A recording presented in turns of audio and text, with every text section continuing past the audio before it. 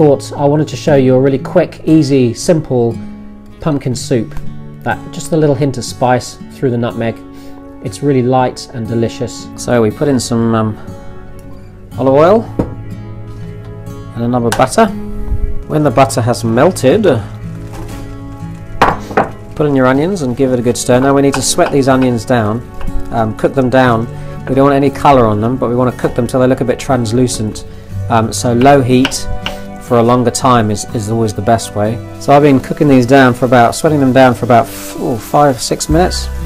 And you pretty, if you can see it there, let's have a look. Yeah, they're starting to look a bit translucent. So I haven't got too much colour on them, so that's good. So at this stage, we just need to add the salt and the nutmeg. Just cook that off for a couple of minutes. And when that's, oh, that smells good. Then when that's all cooked in, we're going to add the pumpkin.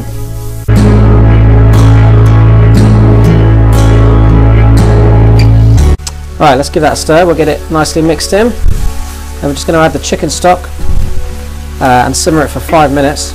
Right, now we've got the stock in. So we're just going to let that tick over for 10 minutes. I'm going to bring it up to the simmer and let it simmer for 10 minutes. And then we are pretty much there.